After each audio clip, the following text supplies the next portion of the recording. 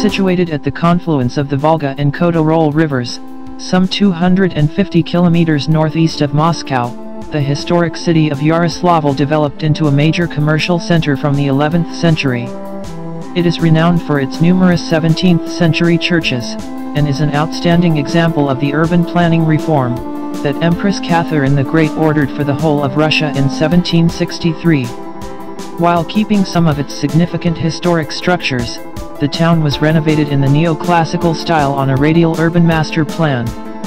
It has also kept elements from the 16th century in the Spassky Monastery, one of the oldest in the Upper Volga region, built on the site of a pagan temple in the late 12th century, but reconstructed over time.